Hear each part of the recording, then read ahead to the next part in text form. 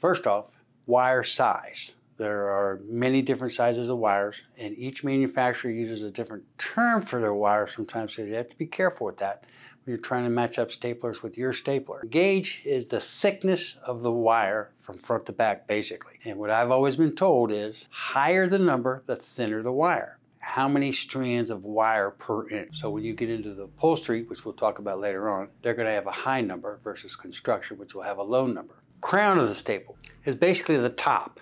Most applications that you deal with, you don't have to worry about the type of point, but there are applications where it is important. If you want to get into some better holding, we have what's called a divergent point, where the wires actually split away from each other, and it gives you extra holding power.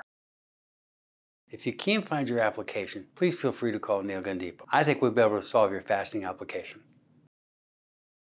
Crown, you're going to have your leg length, you're going to have your wire size,